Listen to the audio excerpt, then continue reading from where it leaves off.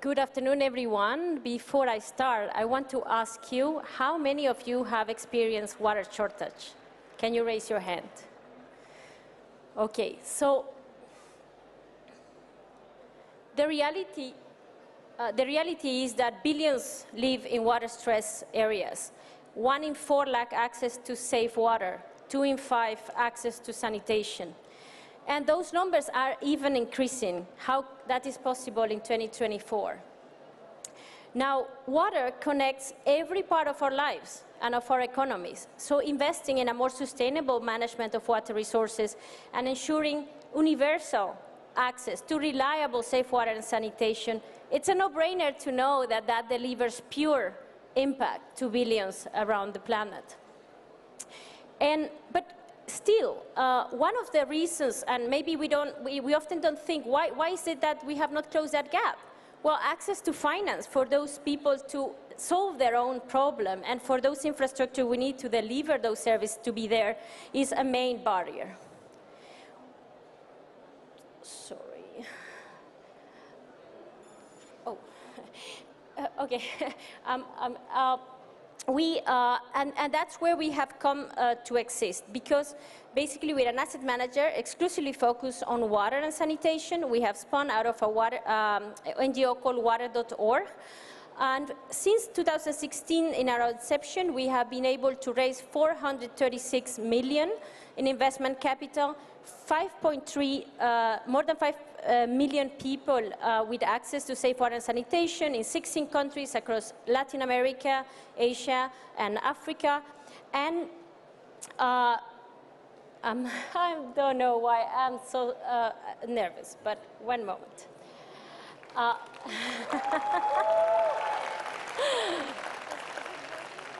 Yeah, I think it was not working first, so I got a little off. And this is a topic really close to my heart. I'm the Director of Climate Impact and basically trying to integrate water resources management into our investment decisions. But as much as we have achieved together with many partners around the world, the reality is that climate and their impacts experienced mainly through the water cycle are halting this progress and reversing some of the gains we have had. And that's why basically, if you know, we don't even need extreme events. Half of the world, 4 billion, already experience 1 month a year water scarcity.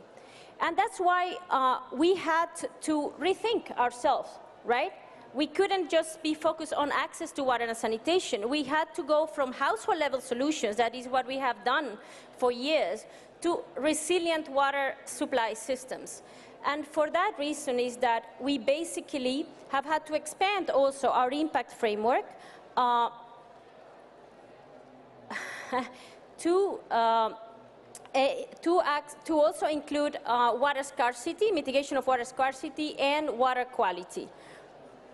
And that's what I'm presenting here to you today, is our new Water and Climate Resilience Fund. Basically, it's a 200 million private equity fund that is going to cover the same continents we have already served in the past, but we are going to be investing directly in projects and growth companies across the entire value chain.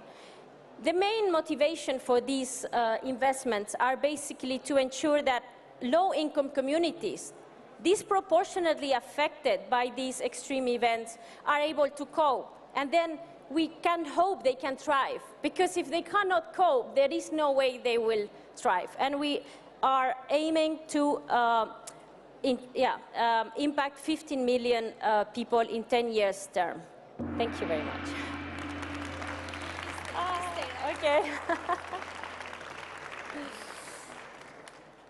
This is a topic very dear to my heart. I'm an Algerian citizen, not only French, and those months of water supply and water access have been all my life as a child and in summer, and they're still the life of my family. So thank you for that. Thank you. Okay, just leaving you some time to breathe here.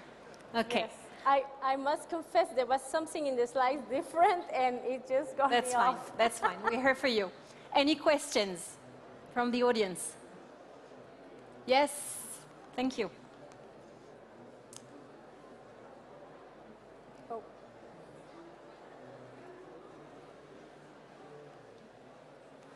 Hello? Okay. Can you tell us a bit about the funders that you already have on board, what sort of profile you have, and when we talk about exit, what sort of timeline are we looking at as well?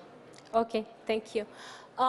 Yes, I mean, we already did the first close, and they're different. It could be from family offices, but it also includes large corporates because they have water risk. And I think something that is very good about our framework is that we're going to be reporting impacts at watershed scale of what we're doing there, right? So they. Then, in terms of exit, I would have to defer you to our colleagues, but it's a 10-year term fund. Thank you. Next question, yes? Thank you, Monica. Could you tell us a little bit more about your climate resilience strategy in terms of investments, please? Thank you. Well, I think what has been unique, and I think before Olivier was saying is difficult sometimes to introduce a new strategy, is that although we can't just decide one investment at a time, we're trying to see the watersheds, the place where water takes place, right, and the water cycle takes place. What is the baseline? What is happening there? What is the context? And then we get able to say, how does this investment is not only climate resilient itself, but how it can impact the life, the vulnerability of those communities, the water provision system, and the watershed. Because ultimately, at the end of the day, if we don't save the water sources, we're not going to have water in our taps. Thank you so much. Please. Thank you.